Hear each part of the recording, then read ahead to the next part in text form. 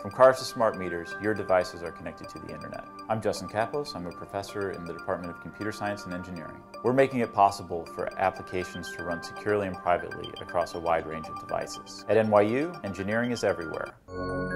I'm working on making sure that you get more miles per gallon from your car. I'm Nikhil Gupta, Associate Professor of Mechanical and Aerospace Engineering. Lighter cars equal better fuel economy and greener environment. At NYU, engineering is materials.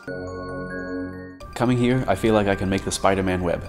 I'm Steven Zeltman, I'm a mechanical engineer, and I work on nanocomposites. Being a nanotechnologist is the closest thing to being a superhero.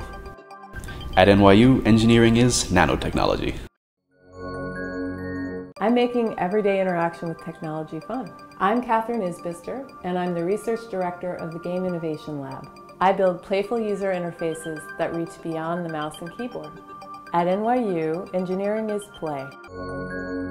Hackers have made the internet today a dangerous place. I'm Justin Kapos. I'm a professor in the Department of Computer Science and Engineering. Our tough project is making it possible to fix problems with your computer in a secure way. At NYU, engineering is security.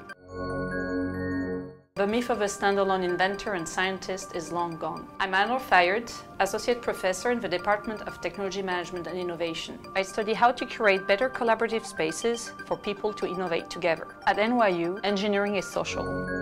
I'm using robotics to prepare students for the innovation economy. I'm Vikram Kapila, Professor of Mechanical Engineering. I use robotics to capture youth's fascination and engage them in science and math learning. At NYU, engineering is STEM. More and more people are watching videos on their mobile devices.